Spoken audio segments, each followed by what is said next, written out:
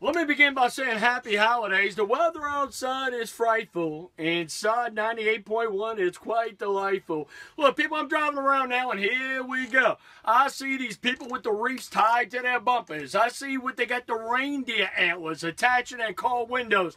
Please stop it. You know you're only looking for attention. You know, these are the same people who went to the neighborhood pool in August wearing the guys, the Letterman's jacket, the girls, the junior prom dress, and now they're in their senior year. 2B. Nobody wants to see your Christmas decorations all over your car. I get people want attention. I get on here every day. Some of the stuff I say I don't believe.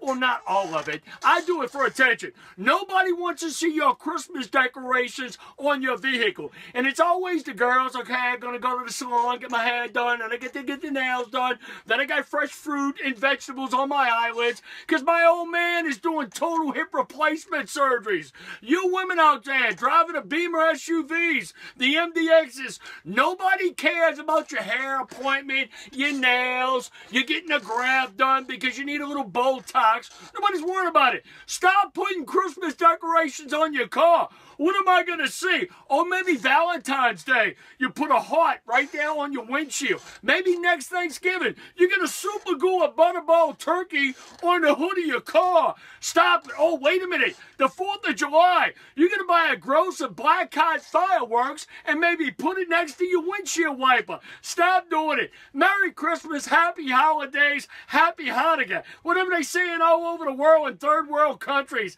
Stop putting Christmas decorations on your car.